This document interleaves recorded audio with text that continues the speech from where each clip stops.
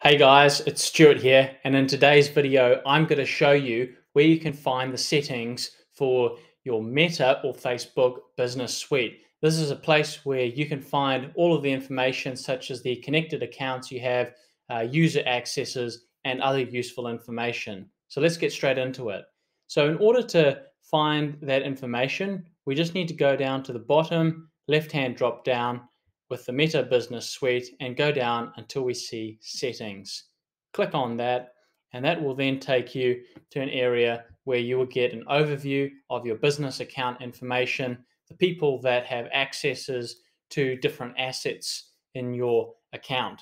You'll also get to see the different business assets which you have: pages, ad accounts, Instagram accounts, and apps, business creative folder, pixels, and all the other information that you need to get your account up to speed. Also see requests that people have put in. And if you want to see additional information as well, you can access that by clicking on the left-hand tab right over here. I hope you found this useful. For more useful Business Suite tutorials like this, please don't forget to subscribe if you're new to the channel, and don't forget to leave a like down below, and I'll see you next time.